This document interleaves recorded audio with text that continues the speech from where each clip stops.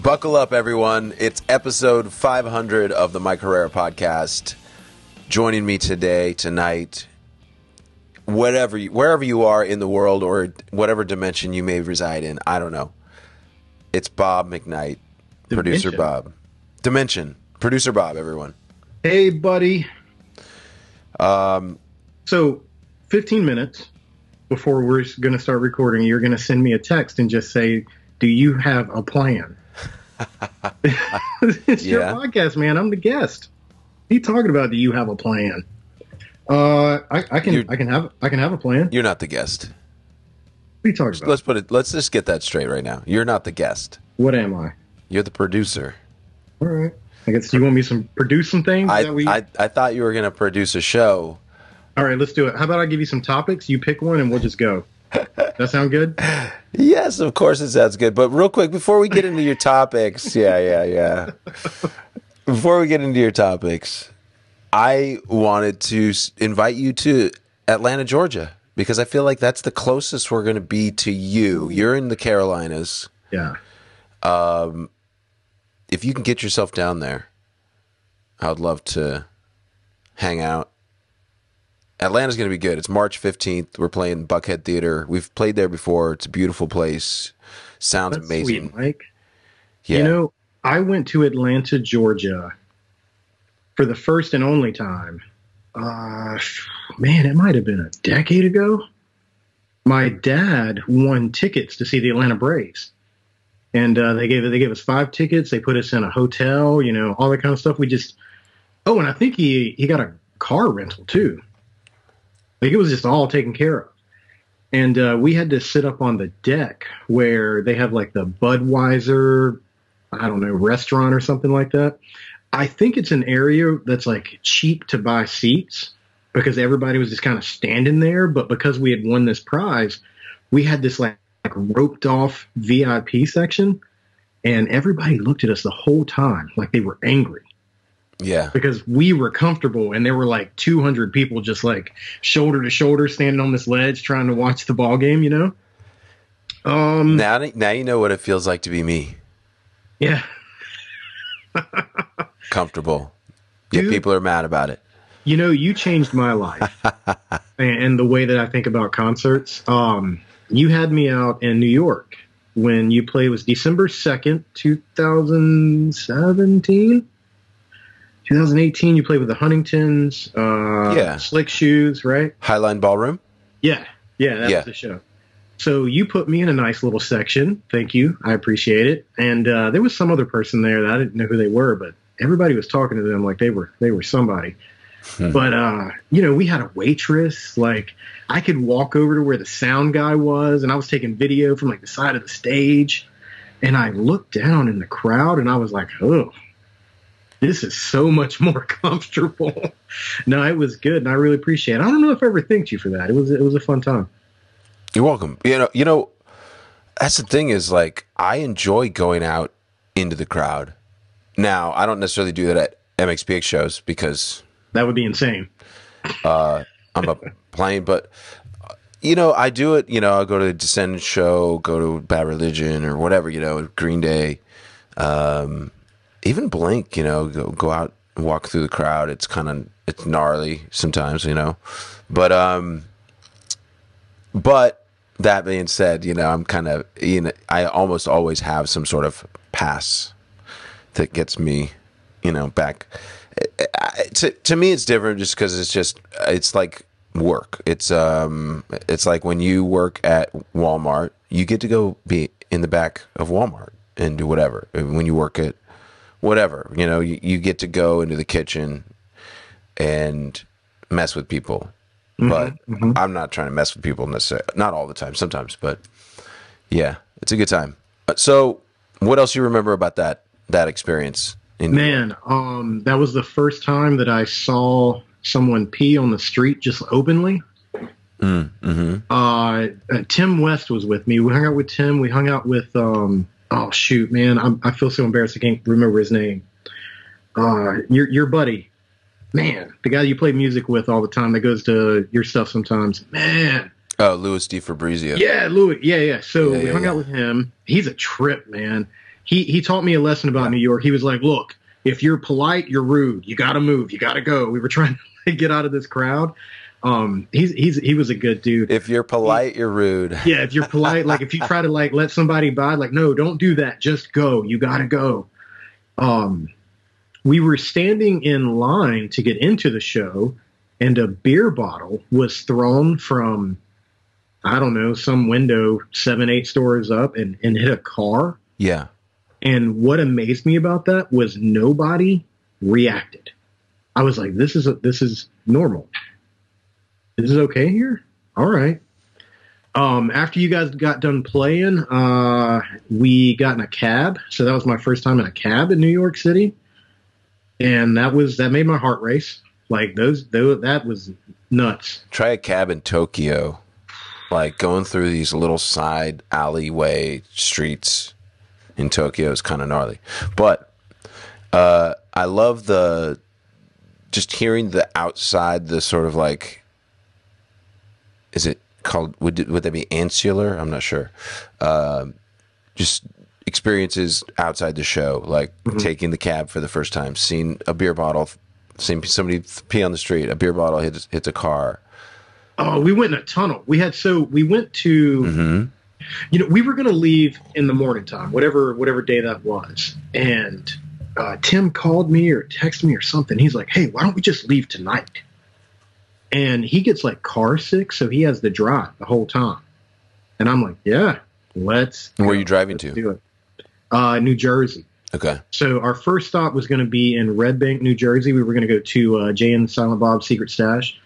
So I listen to Tell 'em Steve Dave. It's like my favorite thing. What is Jay and Silent Bob's Secret Stash? It's a comic book store. Comic book store. Okay. Yeah. Kevin Smith owns it. Yeah. Okay. I've heard of it. I forget things, and then I need a reminder. I'm like, oh yeah, I've heard of that.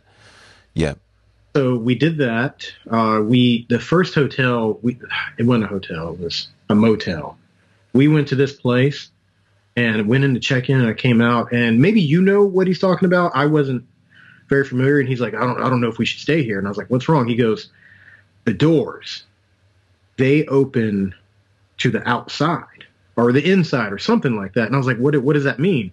He goes, that office is set up that if there's problems, they can lock that door real fast and people can't get in. And I'm like, okay, well, whatever. Then we get in our room, dude, it was awful. It was so sketchy. You could tell crimes had been committed there. Like, it was just, you could feel the vibe. Oh yeah. This is not a place that is going to be safe. Mm-hmm. Now, me personally, I didn't care. I've stayed in some sketchy places. It didn't really matter to me. I was like, but Tim's like, I don't know. And he makes a phone call and he comes back. He's like, hey, I just talked to my wife. She rented us a room in another place. We're leaving. And we just left. I don't even think he got his money back. I've done that before. I've done that in Sacramento, in fact. He actually took care of the room because of you.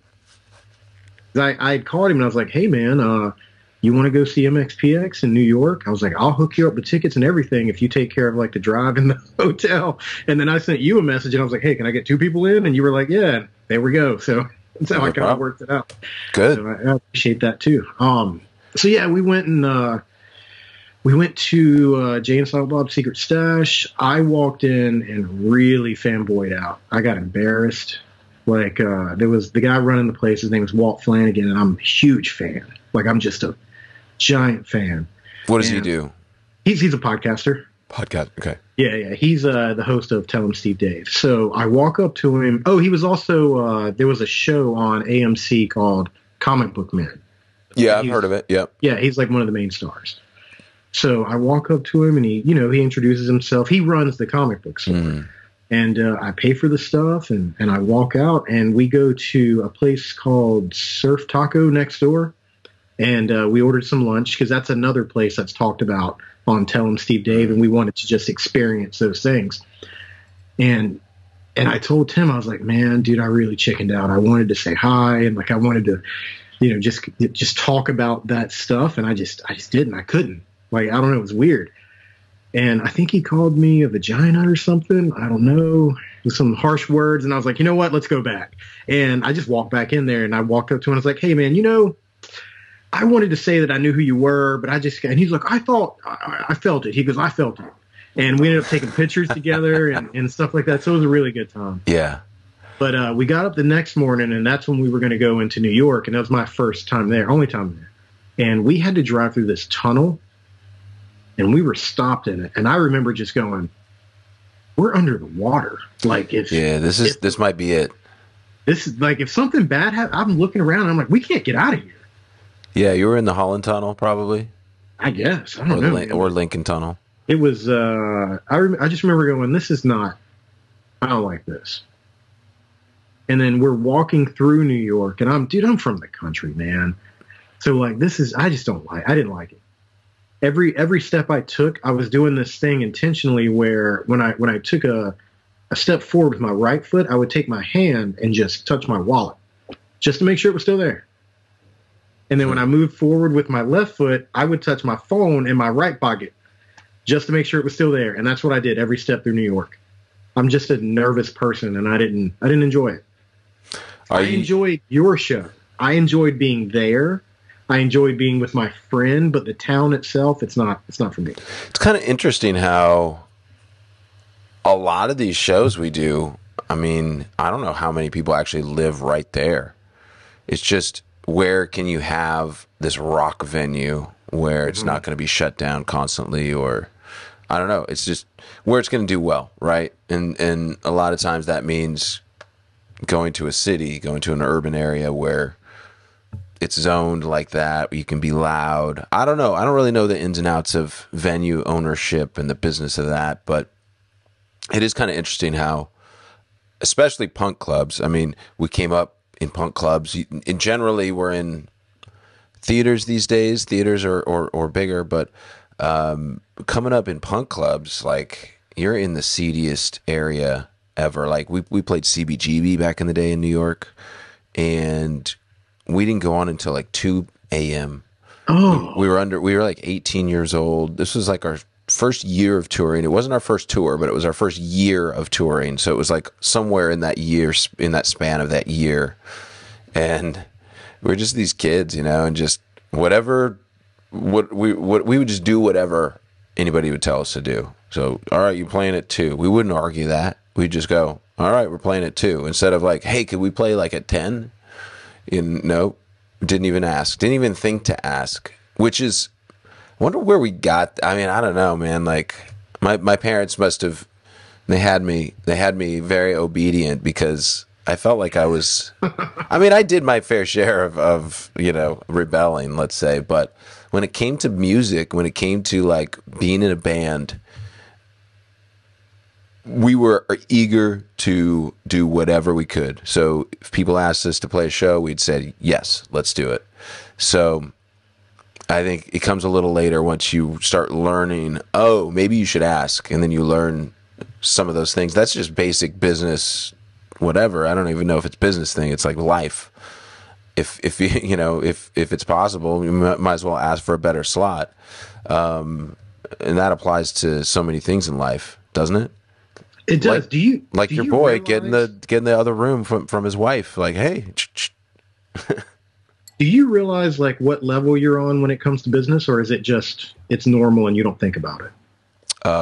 What do you mean by that? What's the level? Like, so one of the benefits that I get for working for you is that I get a little bit of insight on how you handle things.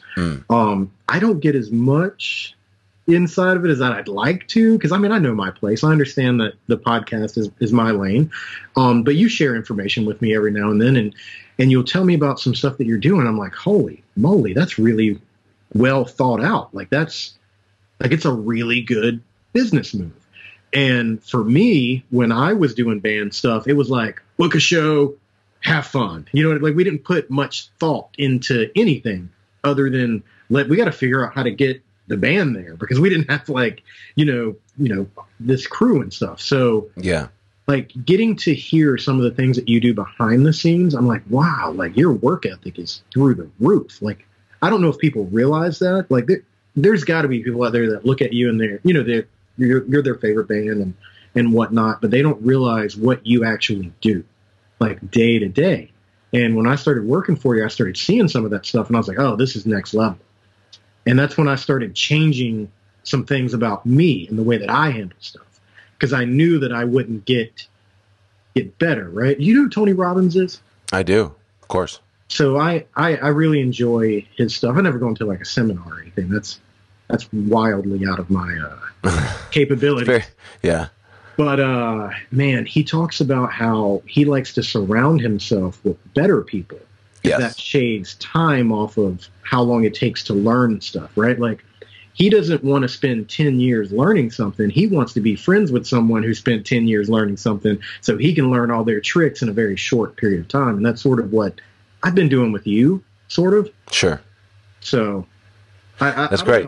I was just curious if you felt it, because I know in my real job, I'm on a certain level, and I run things the way that I know need to be ran, and I handle myself the way that I'm supposed to handle myself. And every now and then I'll catch employees and they're like, oh wow, he's really on top of this. And for me, it's not that. I'm just doing what I know needs to be done. Sure. I think it's the same with me in a lot of ways. Everybody, whenever you're at a level, that's just where you're at. So like when people make more money, they usually end up spending more money. Yeah. So like as MxPx grows, we hire more people because there's more stuff to do, and therefore we're spending more money, and then we have to make more money because we're spending more money. It's like a cycle that kind of just perpetuates. I haven't quite gotten past that as far as in the comfortable range. So me, I feel like some days I feel like I'm killing it. Other days I feel like I'm lazy and I'm not doing anything right. And a lot of times, when I'm killing it, I'll find out I did all the wrong things, but at least I felt good at the time, Yeah. All of the spectrum happens with me in my head. Same as anybody, there's a lot of artists out there that just don't really act real, but everybody's real in some ways, right? Like, but you don't always see that online. And so I don't know if it's a good or bad thing to even know that, to even realize that. I don't think it's almost like whatever you really care about, you're going to pay attention to. And some people just don't care enough to like scrutinize whether an artist is being very real. And so like for me, I'm always trying to be real. Like I come from punk rock. It's in my bones. It's in my ethos. It's what I know.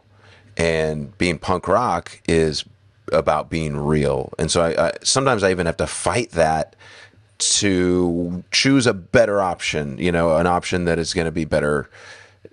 Maybe, I guess you could say business wise, but I'm not always thinking business. I'm thinking, what can we do that's cool? What can we do that's going to keep people interested in what we do? Because it's all about attention. It's all about, we're not competing with other bands. We're competing with every other person in the world. Literally. Like it's wild. Isn't it? When we came up as a band, we had tons of fans that were inspired to start playing music. And some of those fans, a lot of those fans started their own band, started their own project, and didn't have time to keep up with what MxPx was doing. And that happens with everybody. It happened with me. I mean, I'm sure if I hadn't picked up a bass and a guitar when I did, I would have kept listening to a lot of the bands that I was listening to even more. Right? So you kind of like, you give and take. It's like I took from bands that inspired me, and I give, and and bands take from me, so like it's okay. I don't know. It's a symbiotic relationship in a way. Yeah, but it's going to be different. It's going to be different for everybody. Like that was kind of your experience, right? Like you think to yourself, if I wouldn't have picked up a bass, I would have listened to a lot more, right? Right. For me, it's the exact opposite. If I wouldn't have picked up a bass, I wouldn't have listened to more. Like, I was in a weird situation where I was listening to a type of music that was not necessarily what all my friends listen to or the people that I would associate with listen to. And I didn't get forced out of what I was listening to. I was just hanging around with people that were listening to something different. And then it just kind of creeped on me, right? It creeped on, rubbed off on you. And then, obviously I've told this story actually on your show. My wife, the girl at the time, she listened to you guys. So I was naturally like, well, I need to listen to them too. I got to make sure I'm on the I'm on the level, right? And then once I started playing music, I actually played in a punk band before I even listened to punk music. It was just somebody was like, "Hey, let's start a punk band." I was like, "Okay, let's do that. I can play a bass. Like let's go." Yeah. So the more shows that we played and the better we got, the more I started listening to other stuff, and that's sort of how it broke out for me.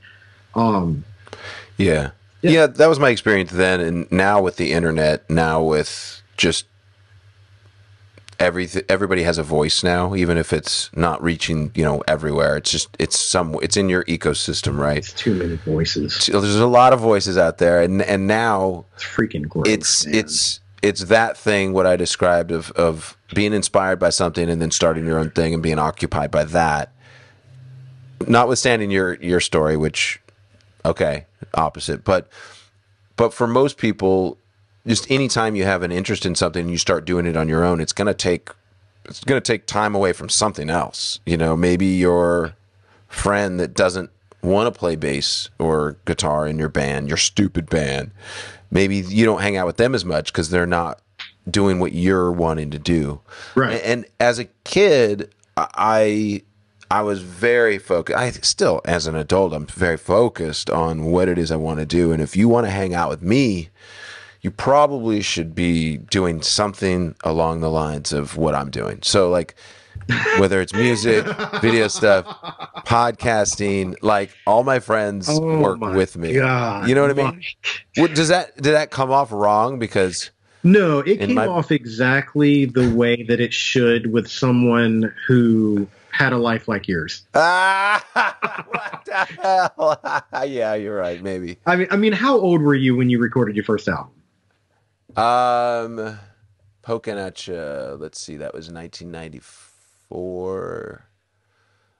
17 maybe. 17, and it did well. Maybe 16, 17, somewhere in there. It did well. I mean, I don't know what well is, but at the time, it did good for us. It did good for I don't even really. I think you're so far from what us normies think as well. Probably sold 60,000 copies or something like that. Or perfect. My first CD that I put out, we sold, I don't know, maybe 50, 60 copies. You know what I mean? Like, yeah. It's a different world, homie.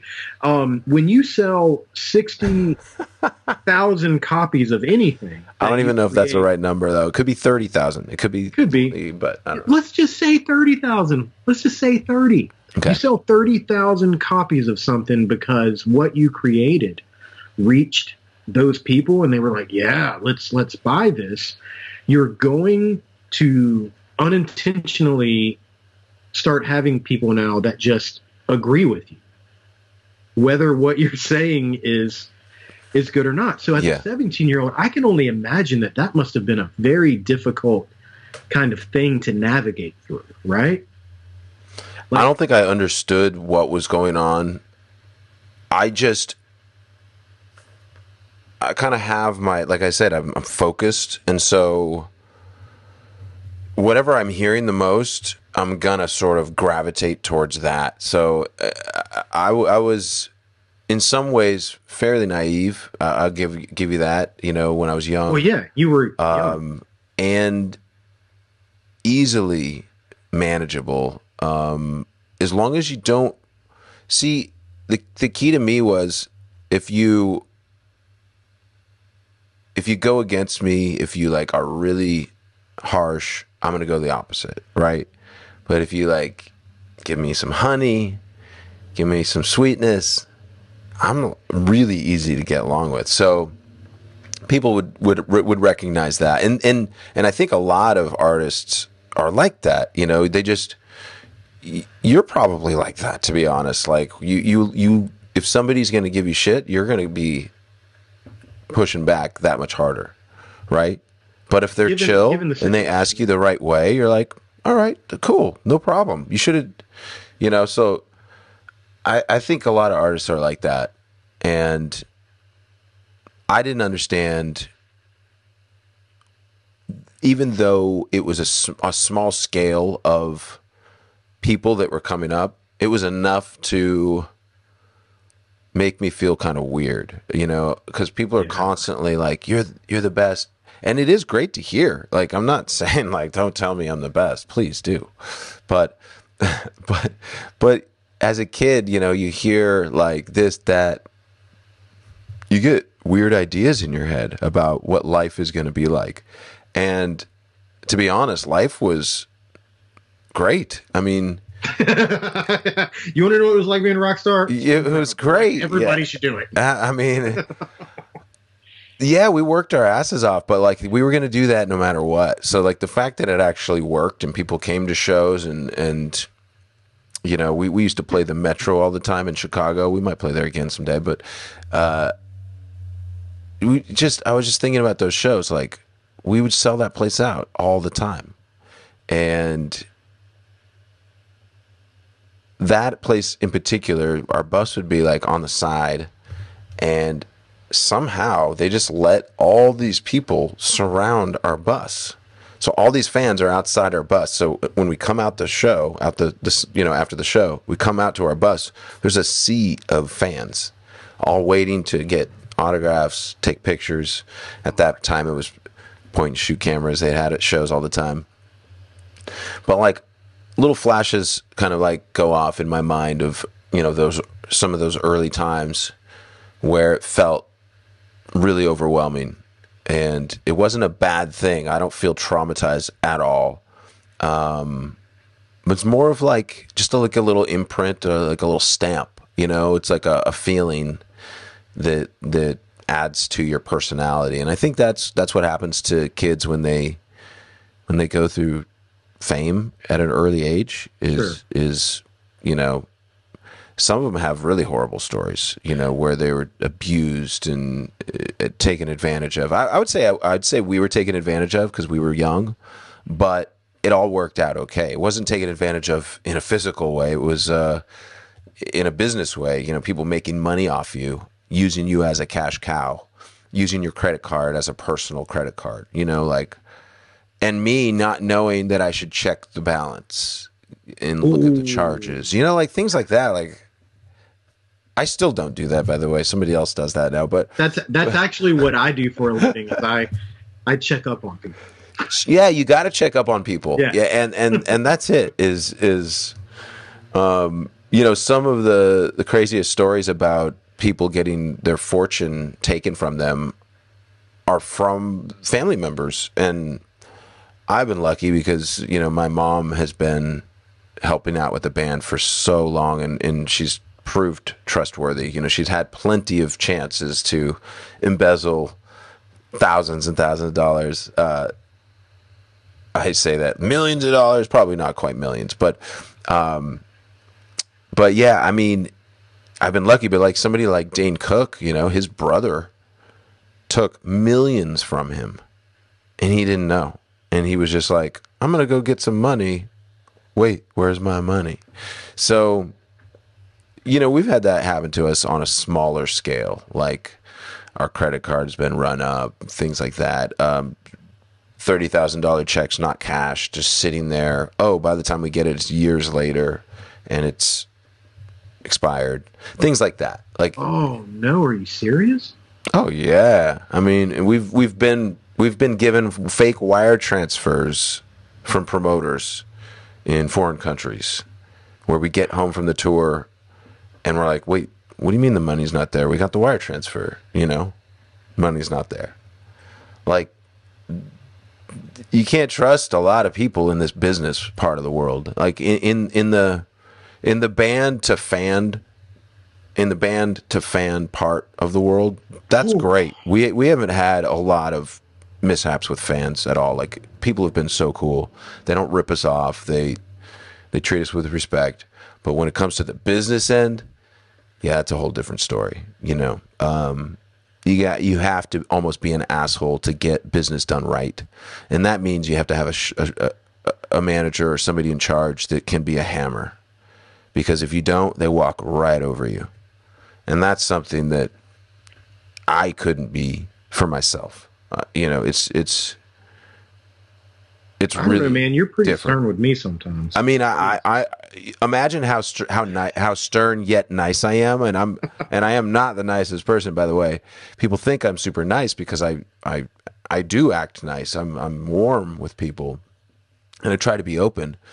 But when it comes to business or this or that, like I want people to be treated right, and so I also don't want to be treated wrong. So I want a fair deal. I want a deal that I agree to.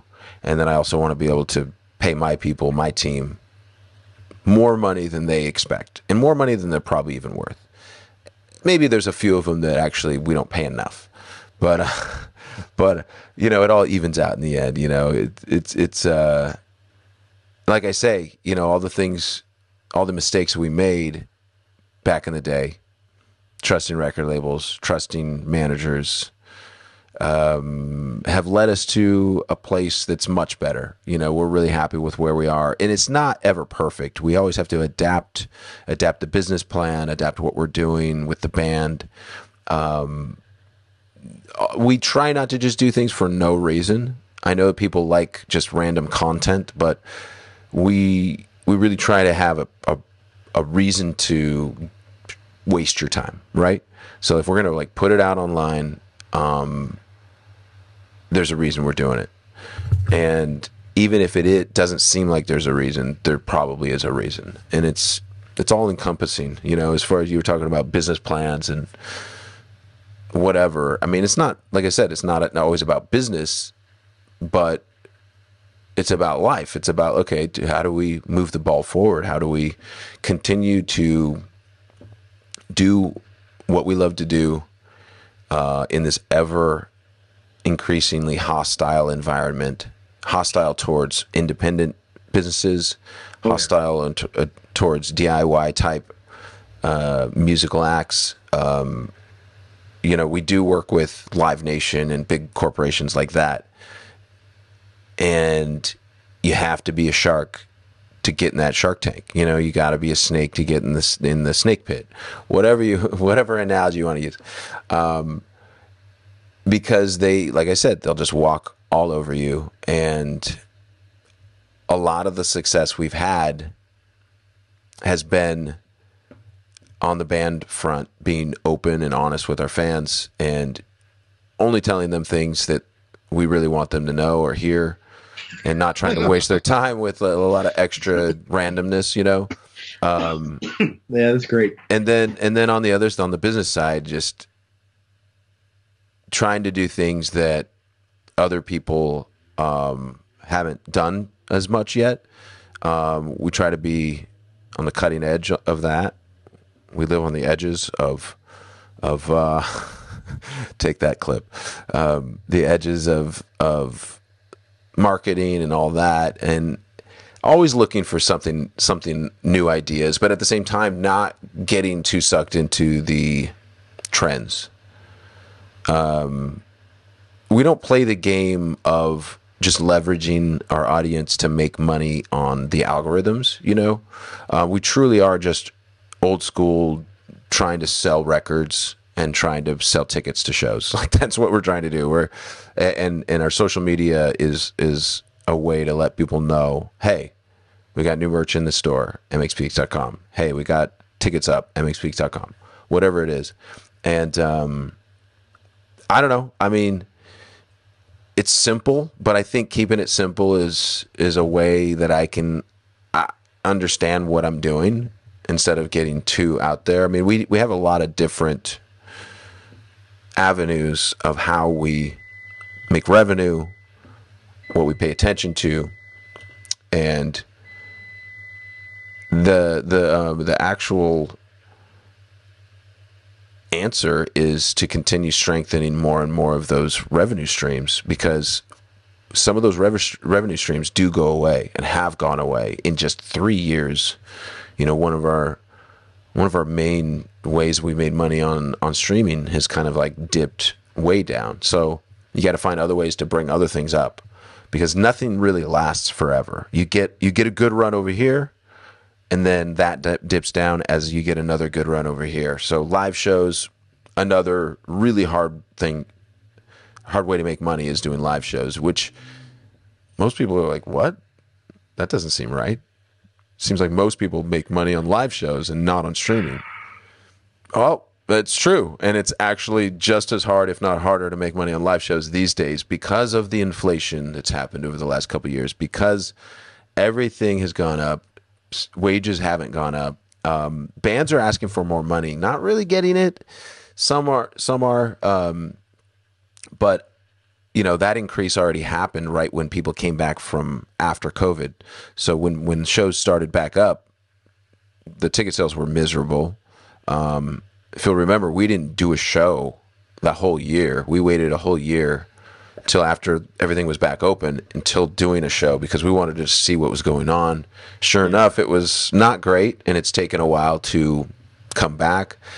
The concert industry is just always kind of up and down, and it's always cutthroat, because these people make their money on volume.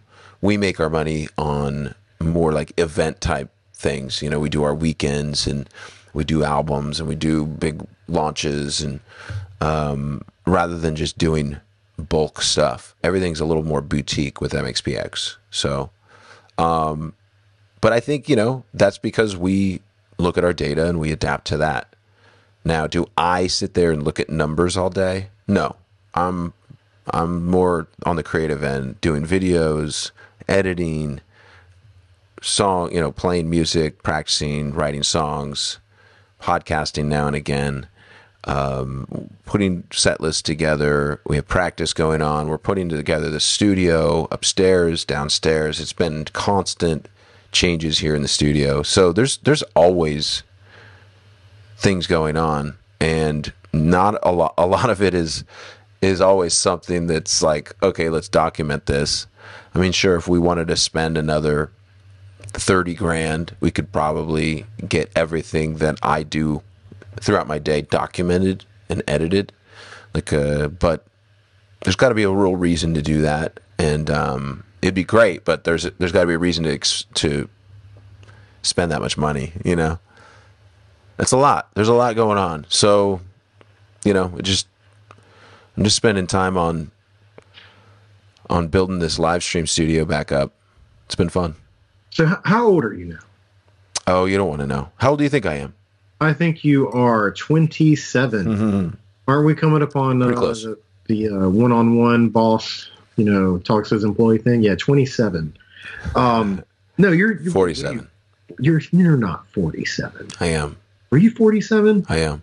Good for you, you big old rock star man meat piece of work you are. That's good, dude. Well done. I look older than you do, and I'm still in my 30s. Jesus. I don't know. I think everybody looks different to themselves. You know, you look at yourself in the mirror, you see yourself differently than I see you. I see you as a young, sprightly, young lad, young punker. Oh, you think I'm sprightly? Sprightly. Okay. Sprightly. Yeah, is that a word? You got to be careful, man. Like, when you say stuff, like, I don't think you realize how much power your words have. You referred to me one time as Bob Beanbag McKnight. And your fans called me that for almost a year. Really? I don't even remember that. Yeah. You named an episode after it, dude. I still don't remember that. Like, that is something that I dealt with for a year after you and I had a conversation. That's amazing. So you said you were 17 when the album came out, started doing good. You're 47 now. Yeah. You spent just decades of hearing people just go, "Oh, you're amazing. You're great. You're wonderful. I love your music. You changed my life." Like, all these good things. And bad things. What is that? You're terrible. You suck. That doesn't make a difference to what I'm getting at. So screw the bad things. All right. Don't read those comments, right? Cool. Well, yeah. So, man, what does that do differently to somebody's confidence versus someone who didn't experience what you do. So what do you get embarrassed over? Like what daily thing or something in your life that you're like, oh, I don't want to do that in front of people. Like, what is that for somebody like you? I still have to like prepare to perform. I got to prepare to talk, prepare to be in public. What I mean by that is just mentally a little bit, right? Like mentally, and physically, if it's like a performance, if I'm doing MxPx, of course, yeah, I warm up and all that. But I think just on a daily level, I still, like if I'm just going to the studio and I'm just working by myself and I'm not going to see anybody, it is just like anybody else. I might be in sweatpants. I might be in sweatpants and a hoodie, doing whatever. Nobody ever going to see me. I can't sing at all right now if you ask me to. I mean, I probably could, but my voice would be, tight and not warmed up and not open and not ready. And so, yeah, I mean, I'm just like a person like anybody, everybody's got something that's wrong with them. And, for me, it's like, I'm one of those, like, what do they call it when you're an introvert, but you're also a part-time extrovert? Like I'm both. I think I might have that actually. I'm both because like I can be and I enjoy being around people, but I need time alone as well. So I need to like take breaks from people, like a lot of kids do. A lot of kids like will go into their room and just chill. Like that's me. That's I've always done that. Back when we were, whenever we're like on a bus, we have our bunks. I'll just go into my bunk and listen to music, chill, write in my journal, whatever, right? Read. And then you're done with that and you get back up and you go talk to people. But so what you're saying is normal things don't embarrass you. What because what's a normal thing? If I exactly, that's the point I'm trying to make. No, if I just asked anybody else, just not on your level, like, what is something day to day that might embarrass you? They might say something like, oh, well, I'm overweight, so I don't wear stripes because that makes me feel weird. Okay. Like, oh, I don't like, I don't know, making left turns in traffic. I feel, anxious about it. I asked you this question and you're like, I gotta make sure I'm prepared to speak in public. Like, it's a different life that you led, man. Like it's wild. And I'm so interested and happy to know you because of it. Like it's something that I didn't get to experience. Like it's something else. Yeah. I guess I don't quite understand I don't understand. I just feel like I'm weird because I'm weird and not because of the music stuff or being in the public eye. Kind of like I said, it's on a tiny scale, but it still affects you a little bit because you have a ton of, like, in my mind, there was a sea of people every night on tour, and there was actually probably hundreds of people. And to me, that's a sea of people, all like kind of digging what you're doing. It's so weird because I realize I'm not the best at what I do. Like I'm not the best bass player. I'm not the best singer. I'm not the best songwriter, but I'm the best MxPx guy, right? Like, well, okay.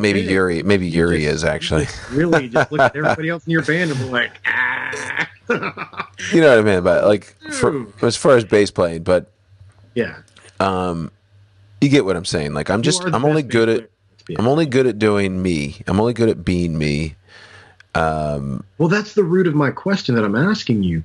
You being you had a different opportunity to be you than a lot of other people, right? Like, unfortunately, I feel like I didn't really start embracing who I was until I was like 35, 36. You hit this album at 17. You've got people loving you, which means you get to really be who you are. And you don't have to worry about like normal things. So like a phase that I'm going through, which you were kind of a part of this, is just wearing weird glasses. I do it because it looks weird. And I don't know, there's something about that that attracts me, right? But I didn't do it my whole life because I was like, I don't want to be weird. I don't want people to think I'm weird. You know, I've got a life to live. Yeah, I know what you're saying. I want to say that when I was younger, I didn't have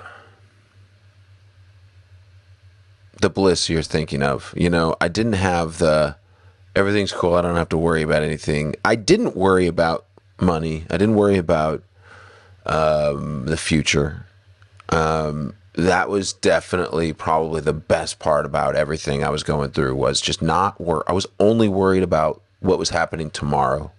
Like, we got a show tomorrow. All right. Make sure I didn't always make sure I didn't get hungover, but, you know, whatever it is, you know, like, so let's prepare for the week, but that's about it, you know? And I went through like little phases of, I would look back on the 10 years prior, you know, once I turned 30, you know, I was in my 30s, I'd look back and go like, I don't even know who that guy was. Like, I didn't pay attention to much. I didn't do a lot of work. I wasted a lot of time. That's what I was thinking, you know? And I'm like, yeah, but look what you did. You know, I didn't do that. I didn't go, you accomplished this. You did all this. I just thought to myself, all right, now let's get to work. Let's really do something in my 30s. And then, of course, part of my 30s were tumble down. We're like doing solo tours, doing a lot of scrounging around because the music business had collapsed. Record sales had all gone down for everybody on the planet. Napster was the thing, all that. And then finally, you know, as the music business rose out of the ashes, even live shows were down at the time. People weren't putting money into shows. When I got back up from that, it's a whole different business there too. So like things have changed so many times throughout my career that it wasn't just early days were easy, blah, blah, blah. Well, yeah, they were easy because I was so young. I didn't have any bills. I had maybe a cell phone bill. That's literally it. I lived with my parents for at least the first 4 or 5 years of the band. And then you have, you know, early adulthood. Life's still good. We're all over the world. Life's always been good, by the way. But, you know, things started to die down after, you know, Napster, and record sales were not good. We were trying to figure out, like, okay, how did we get here? You know, in a lot of ways, we were this punk band that became this rock band that was struggling in the record label industry because we couldn't find somebody that was really there to champion us. Our champion, Larry Weintraub, had been fired. There was so many firings and just, you know, all these employees being let go from the record labels because nobody was selling records anymore. So, yeah, A&M Records was promising when we signed to them, when we signed for Slowly Going the Way of the Buffalo, but like, you know, 2 records later, and it was all different people. These people were vapid. They were everything we didn't like about Hollywood in the industry. You know, Ron Fair, I'll say, was our A&R guy. We did not agree with most of what he said and thought, and it just didn't work great, you know. And that's one of the big reasons why that record just, even though it sold a bunch of records, it didn't do as well as we wanted. It didn't go as big as what we wanted. Still a hugely popular record, numbers wise, for MxPx, but our career, and then we went back. You know, we decided, let's be a punk band and let's go indie. We signed to Side One Dummy, and then from there we went to Tooth and Nail Records, got back a piece of publishing, got back all our publishing, really. You know, and here we are. We've built a bunch of, you know, the last, I don't know, 3, 4, 5 releases we've done have all been independent, and that has been what's kept us afloat, owning our own masters on a bunch of albums and singles and things we've released, and having the fact that streaming came about, a new revenue stream. You know, it's not the only thing that keeps us afloat. It's just, it pays some bills, you know, but if you have that and you have this and you have that, you can make it work. And another great thing is, you know, doing our own merchandise. You know, MxPx.com, the reason I talk about it so much is because it's literally That's the a thing. family-owned store. It's my mom and pop. It's like the corner store, but for MxPx products. So let me stop you and do a real life commercial for your merch store. Okay. This is legit. This is not scripted. This is a real thing. You sent me 2 pairs of the MxPx socks. Bro, hands down, the most comfortable socks I own. Like, a lot of times when you buy, like, you know, funny socks from different places that have like printed stuff on them, they're kind of cheap. Those socks that you guys are selling are not cheap. Like, they're thick, they're comfortable, they're fun to walk on. Like, thank you. Like, they're amazing socks. Do you still sell them? Am I pimping something that you don't have anymore? No, we got socks. We always have socks. We, you know, if we sell out of one type, we get a new design in, and we've had like 3 or 4, probably 4 or 5 different designs. So we have got Find a Way Home socks in the store right now, and maybe some other ones. I'm not sure. I don't have the Find a Way Home ones. I've got the like purple ones. Yeah, you have the purple ones? Numbers on the back. Oh, do you have the Find a Way Home ones are purple? They're not Find a Way. They might be Find a Way Home. I don't know what they are, dude. You might have the 30-year ones as well. They say the MxPx across the front. They've got like numbers on the back. They all have numbers and MxPx all over. But dude, they're so comfortable. I wear them every week. Like, awesome. I definitely wear them every week. Awesome. Thanks, Bob. If people like socks, they should go buy them socks. Go buy them socks. Them socks are fantastic. All right, what did you? Is there anything else you wanted to get to before we wrap? Yeah. You got some topics? I do have something that I've been waiting to talk to you about for a very, very, very long time. All right. Did you ever watch? It's been so long since I watched. I don't remember the name. That super famous show on HBO about the dragons and knights and whatnot. Game of Thrones. Game of Thrones. Did you ever watch that? Yes, I did. Okay, so you know about it. All right. Oh yeah. Let me tell you a story about me and my wife before I get into why I'm upset with you. Love it. So we tried for a couple years to have kids. We were unsuccessful, had some miscarriages, things like that. But we finally got pregnant with twins, actually. And we were watching Game of Thrones. Loved it. We were watching it all the time. And Katie was real pregnant. And we watched an episode, and forgive me if I don't have the complete details, but there were 2 families. They were angry with each other about something, and the episode made it seem like, hey, we're going to work things out. So they had this big dinner, and they all got together. You know what I'm talking about? I do. And there was a woman who was either a queen or a princess or somebody, and she was real pregnant. And someone walked up behind her and started stabbing her in the stomach.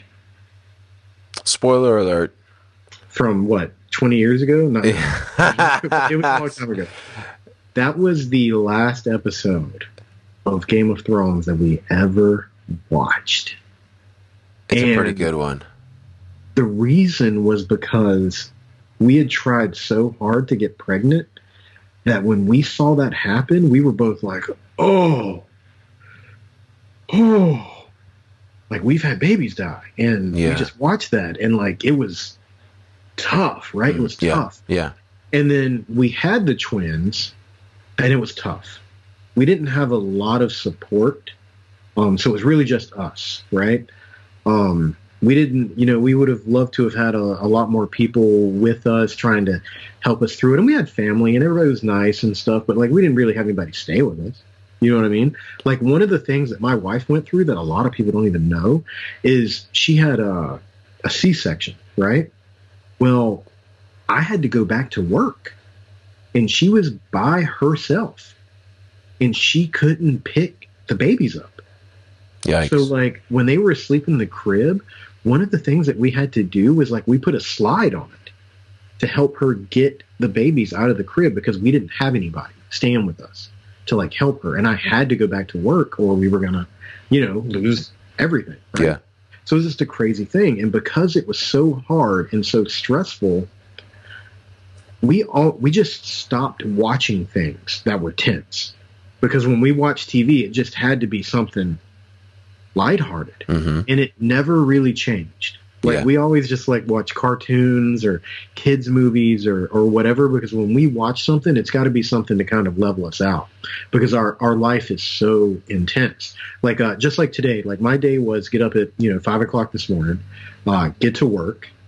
As soon as work's over, I had ball practice, but I've got 3 kids that are playing on 2 different teams. So I went first. My wife went second. She took the twins. I took the 6-year-old. I'm helping coach the baseball team. Then I got to get home, get him fed, get him showered, and then they come in. We got to get them showered, get into bed. Then I'm doing this podcast. So it's just, that's how our life is, just popping constantly. So I don't do anything now that brings my intensity level up. I've got to ingest things that bring it down. Like I listen to comedy podcasts. I don't listen to murder podcasts. You know what I mean? Because that's not good for me. But I like the stuff. Before I had kids, it was nothing but zombie movies and horror movies and everything. And that all kind of went away. Well, that brings us to May 19th, 2023. Do you remember that day, the conversation we had? Because I remember it. I will remember, I'm sure. I sent you a message and I was like, hey, I accidentally paid for an extra month of Audible. What are you reading right now? Because I knew you were into a lot of stuff. And I was like, and then maybe when we do our next podcast, we can talk about it. And you sent me some examples of, or, you sent me some things you were into. And do you remember what I went with? Do you remember this book? Yeah. The Ascension, right? Yep. Mm-hmm. Yeah. So I listened to that entire book just so you and I could talk about it. Yeah. Right? Uh-huh. And tell everybody if you finish that book. Let everybody know, Mike. I did not finish that book, but you know what? How goddamn stressful that book was. I was reading that and I was like, I can't get into this thing. The reason why I sent you it is because I just started it and the idea of it was really cool. It was I couldn't a cool imagine idea. trying to actually read it. But it was just it was weird. It was dumb. So my wife was like, you don't have to finish it. Nothing. There's no payoff. Ditch it. And so that's why I didn't finish it. Oh, she finished it? Oh, she finished it. Yeah. You can talk to her about it. Oh, I don't want to talk to her about it. It was so. You should have told me nothing exciting. Like, send me some book ideas. Nothing exciting.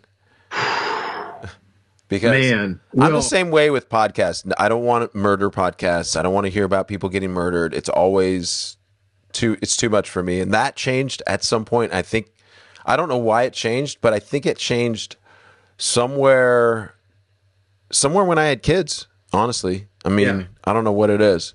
And I know there's plenty of people that have kids that can watch a horror movie, and I can watch a horror movie. I just don't choose it, I guess. I don't know.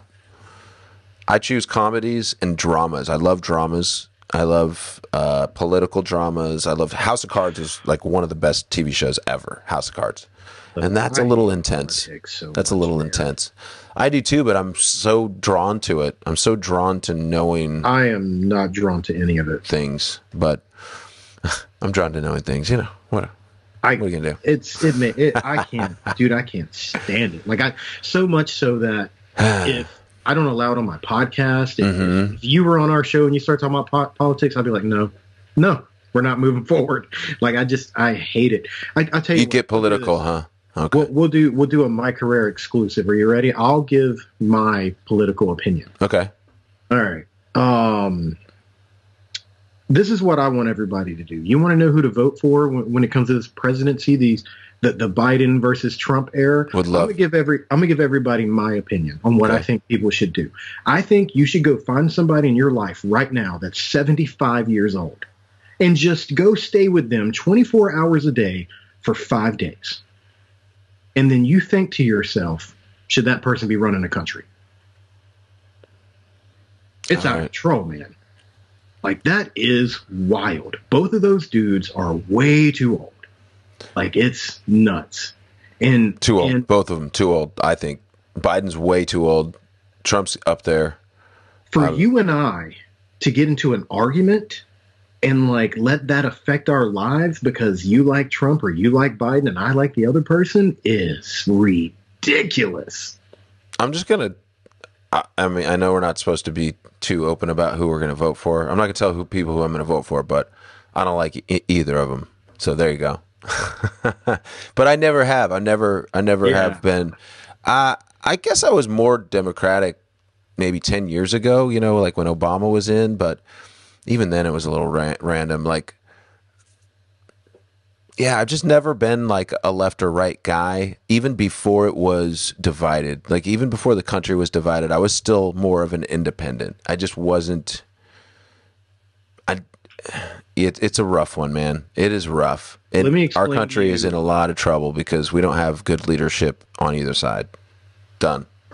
How terrible of an American I feel like I am when it comes to politics. Left, right, independent. I honestly don't even really know the difference in the stuff. Yeah. That's how far away from it I am. I can't stand things that make people not like each other. And I've just seen this country ripped so far apart because of politics. And I'm just like, y'all know he really ain't in charge, right? Like, we have so many checks and balances that person's just kind of, I mean, they got power for sure, but we made it so that they didn't have an ultimate power, right? Like, have you ever seen that movie with, is it Joe Pesci? He's like a bum in Harvard. Damn, dang. I know what you're talking about. Yeah, I don't remember anything about it, but whatever. Well, there's a scene in that movie where he goes into a college class with Brandon Fraser, and he's a very smart guy, but nobody really knows it because he's just like a bum or whatever. And he said something in that movie that just like stuck with me so much. He was like, one of the great things about America, and when we wrote, you know, our documents and what everything's going to be based around, they left a place for us to change things because they were smart enough to know that they were going to make mistakes and that times were going to change and we needed to adapt to it. And that's what's beautiful about what we have. And to see everyday people arguing with each other over it is nuts to me, especially when most of them don't even have the background to be even commenting on what that situation is, you know? Like, when someone came up to me during the pandemic and if they said something like, oh, you have to wear a mask because of this reason, this reason, this reason, or someone came up to me and was like, oh, don't wear a mask because of this, this, and this. I'm just like, you work at Walmart. Yeah. What are you talking about? That's all turned out to be a lie. You know, Fauci was lying. Dude, I wore a mask, but it was because I didn't know what was going on and I wasn't assigned to. Sure. Maybe early on we didn't know, and so be cautious. But that was my deal. I was like, I'm just going to put a mask on until we figure out what's really happening because I don't believe anybody. Like, I don't trust anybody. What do you think about Robert F. Kennedy Jr.? I think he's a person. You don't know anything about him. He's running for president. I listened to him on Joe Rogan's podcast, and it was entertaining and fun to listen to. But I don't care. I wish I did. Yeah. I wish I did. I feel like no matter who's president, it's not going to change your life much. It's going to change it, but it's not going to change it. In what ways? It's not going to change it. Maybe? Yeah, financially most of the time. It's not going to change it to a level that I need to be mean to somebody. Sure, absolutely right. I've never seen that happen. I've never seen it happen because we're all struggling with the same stuff, regardless of who is in charge. I feel like politics is similar to, back, when gays were less accepted, being gay was less accepting. Back then, how do I explain this? You would have all these like Republican senators being against it, but then all of a sudden their son turned out to be gay, and then they're like, "Oh, well, being gay is not so bad." Well, I feel like it's like that now with Republicans and Democrats, and whether you believe in climate change, whether you believe in vaccines or, you know, whatever, right? It feels like that. It's like when you finally know somebody that was injured by the vaccine, then you're like, okay, maybe vaccines aren't perfect, right? But until then, people, they have their opinions, and they stick to those hardline opinions. And I guess my point in saying all this is, I've just learned that everybody has a personal experience, so don't be so quick to have a hardline opinion yourself, you know? Yeah. Everything changes. My opinion always changes, almost always in 5 minutes. You know, things make me so mad when I hear, this didn't happen. What? That was supposed to happen, you know? But if I just like wait 5 minutes, breathe. All right, this didn't happen. All right, what's going to happen now? What's reality? Reality is we got to adapt to this. And I feel, and I'm by no means a perfect person, and I don't always react in the best way. I often think, man, I really wish I should have said this to this person in a, you know, not in a mean way, but like I should have been like more open and loving to this person, really let them know. Or, you know, like I'll be thinking about that after I have an interaction with a friend. Like after we do this podcast, I'll be like, man, we should have talked about the mohawk or something, right? About the mohawk, it's sexy, ain't it? It's great. I love it. I really enjoyed your recent haircut, so there we go. That's good. Thank you. Appreciate Good it. stuff. You know, and I say it's politics that I don't like and what it's doing, but it's I think that's just because it's so overwhelming right now, because I feel that same way about a lot of stuff. You know, you were talking about like the acceptance of like gay people. Mm-hmm. It, to me, I never cared. Yeah. Like, I don't like, now if I saw like two big burly dudes kissing, my first reaction would be like, whoa, you know? But yeah. I mean, like, what can you expect? I grew up in the South. Like, that's not a common thing. So if I saw it, it would take me back a little. Yeah. But that's just because it's not normal here, right? Sure. But when it comes down to it, you don't care. I don't care. Yeah. I got a job. All right. So same, but can I say one thing? I'm the same way. It is kind of ridiculous that it's like shoved into your face now. Like I don't like that. Like on TV shows where there's out of context gay things happening, you're just like, there's no I mean, there's not a lot of out of context non-gay things happening too, you know? So like, it's so come weird. on, let's just like be normal about it. Like it's and I wonder, I should ask I have a few gay friends. I should ask them what they think about the random gay, just somebody's popping up randomly gay, like for no reason. That's a good thought. I haven't thought about that. Yeah, that's a good thought. Yeah. When Katie got pregnant with the twins, I knew immediately, like, oh, I don't make enough money. So I went to my boss and I was like, hey, my wife's pregnant and I need a promotion.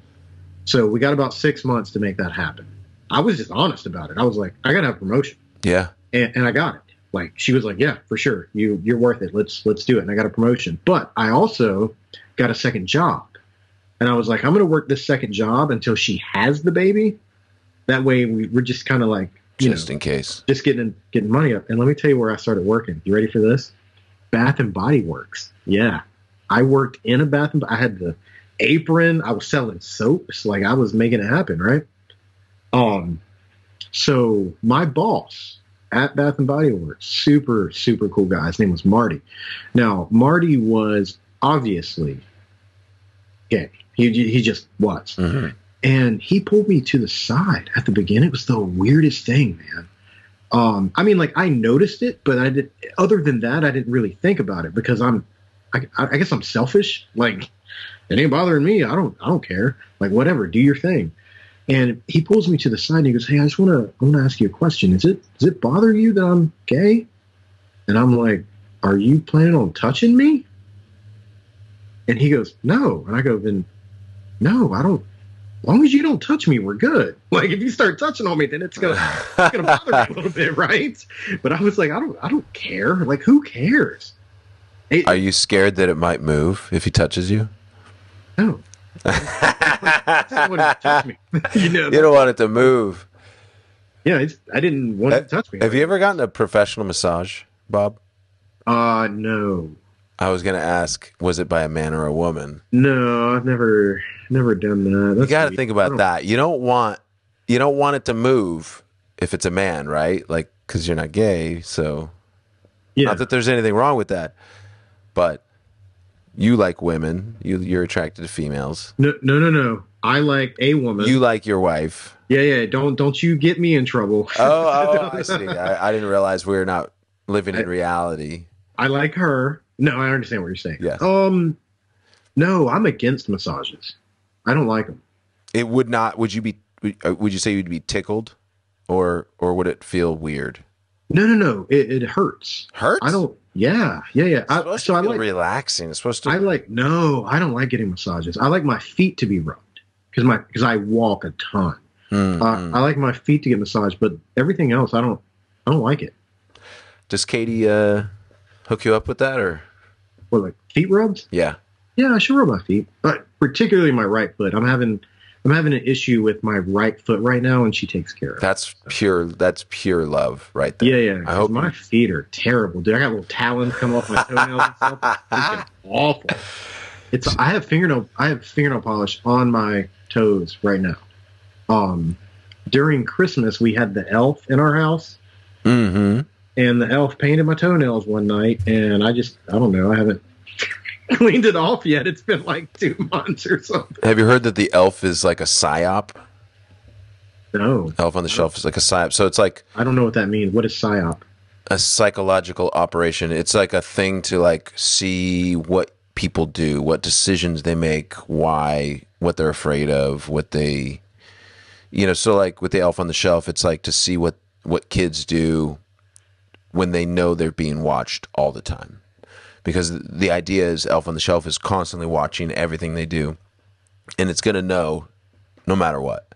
And so that's the idea, is like, that's Big Brother. The government's always watching you, pretty much always. I mean, there are places outdoors in certain smaller towns where there's no cameras, but if you're in a major city, there's cameras everywhere.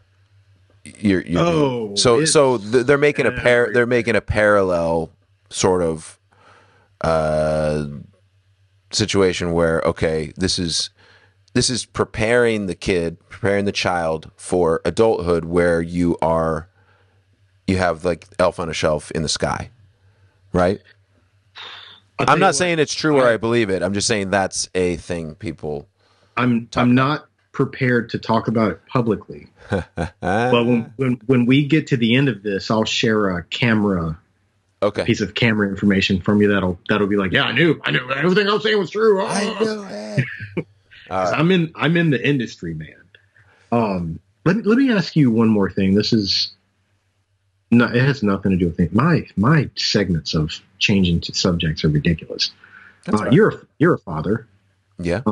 I bring this up because there were two things. One, I thought the last episode we recorded was episode 400, but it turns out I did another one. But this is like my 5th time being on your show.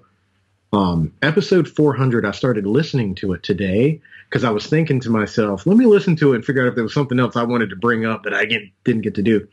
But on that episode, you talked about Sailor and that she had just started guitar lessons with Parker. Is that right? Yeah. From Tumbledown? Jack Parker. Yeah, Jack Parker. Yeah. And then, by the way, that episode was released March 7th, like 2022. When is this one going to come out? It's going to come out like almost the same date, right? March 4th.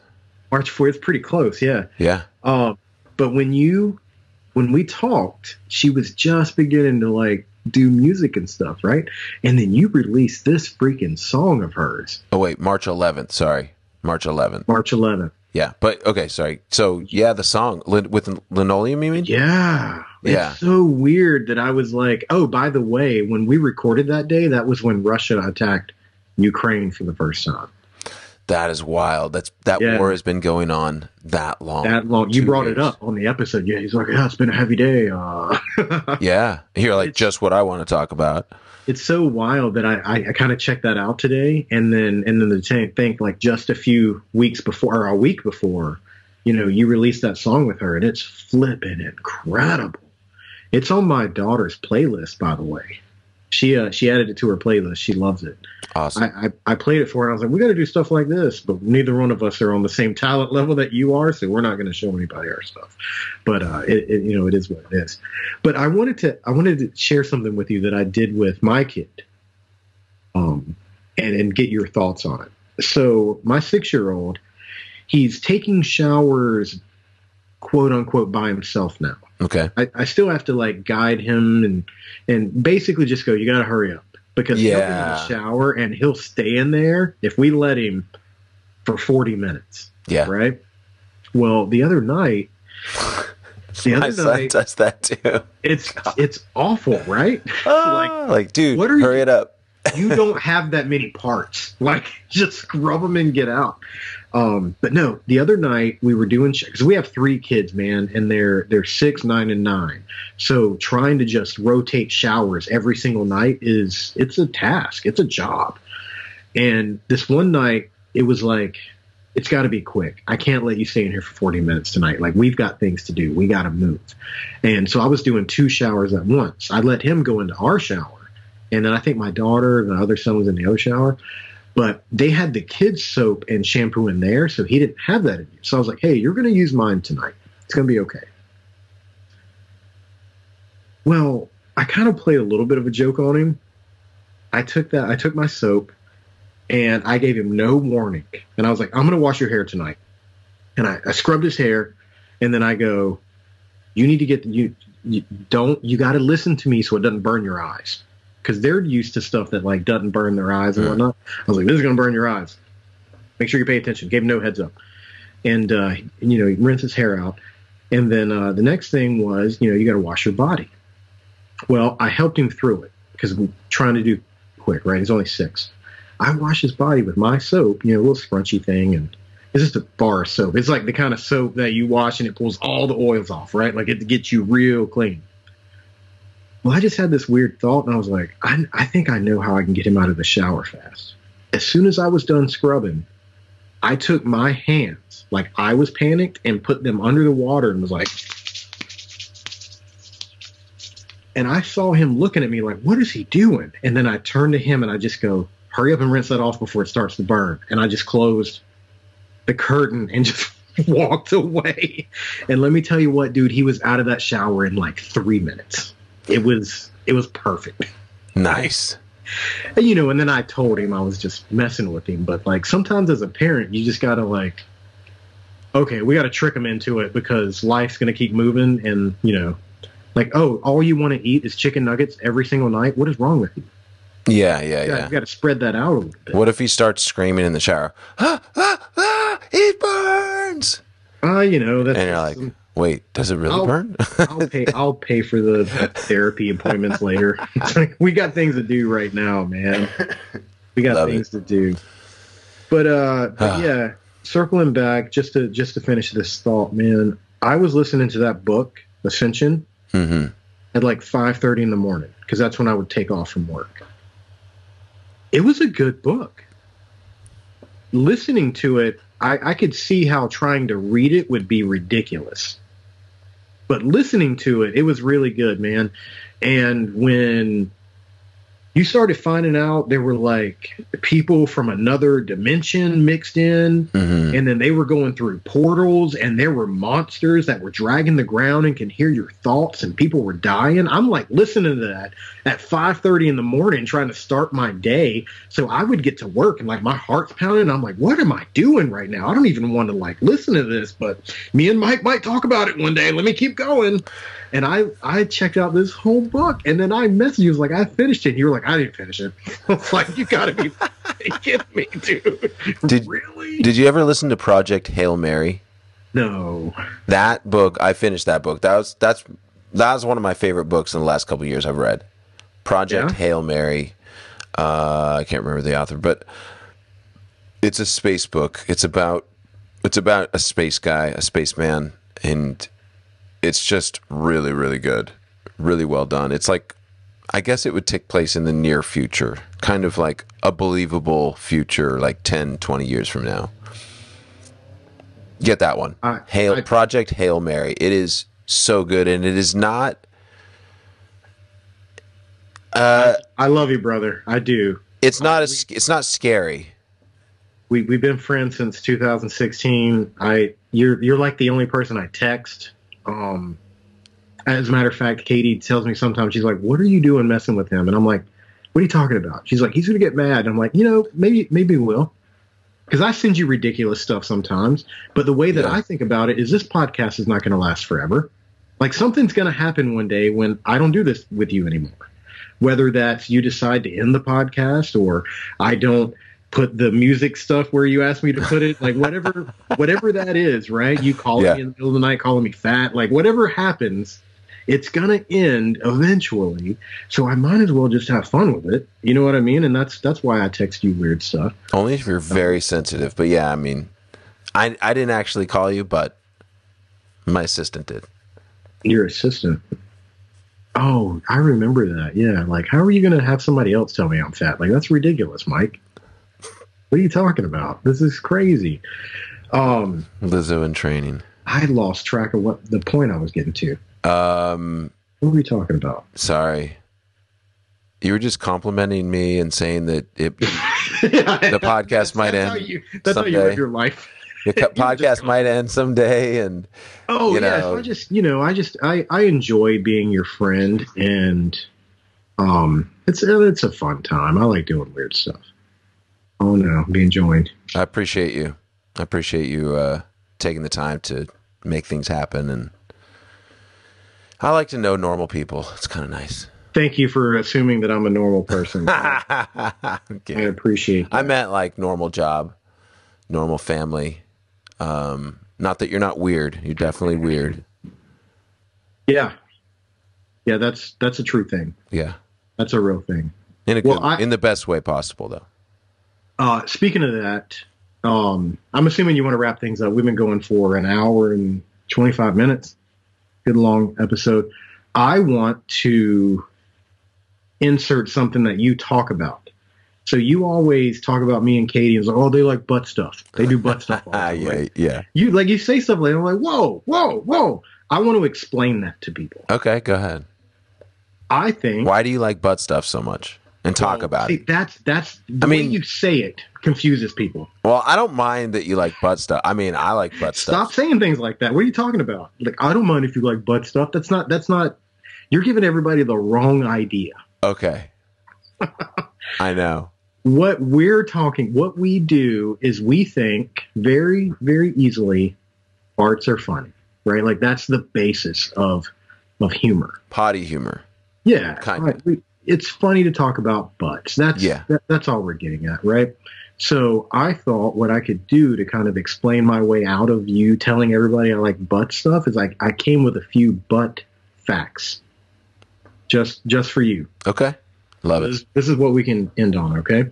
Some of this stuff I don't even understand. Here we go. First of all, humans are one of the few mammals with a permanently enlarged buttocks. Permanently enlarged. Yeah, permanently enlarged. So I guess whenever it enlarges on you, it's there. It's there. It ain't going back down. Apparently, there's other mammals that their butts go, poof, here I am, let's have fun. And then once the fun's over, it's gone. Wow. Interesting. Not us. We keep going. We keep it up. Okay. Sitting for prolonged periods can lead to a condition known as dead butt syndrome. Dead butt syndrome. Is that when your butt falls asleep? Yep.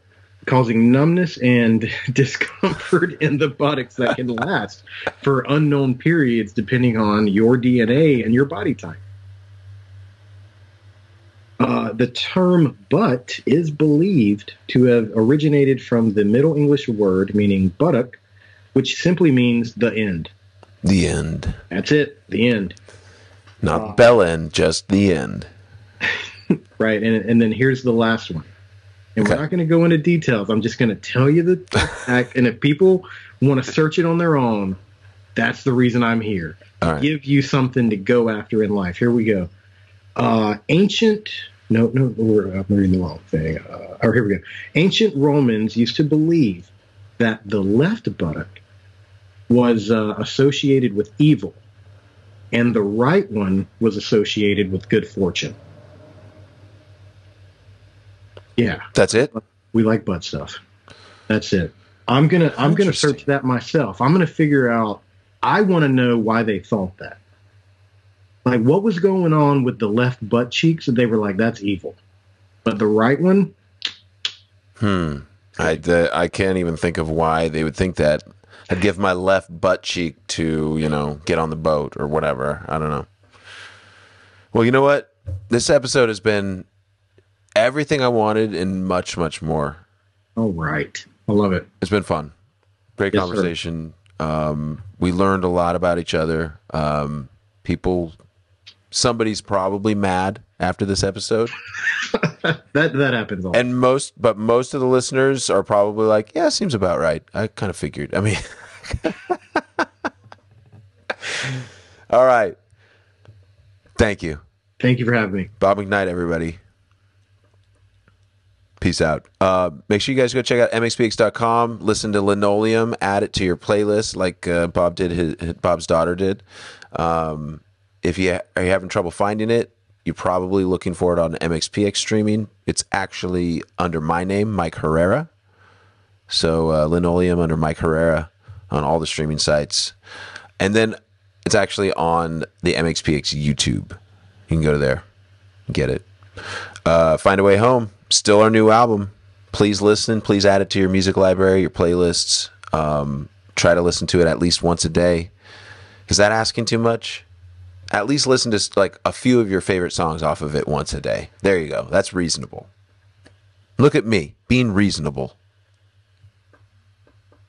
All right. That's it. Go to MxPx.com and buy some socks. Come see us in Atlanta or Orlando. Those next two shows coming up are the only ones that aren't sold out.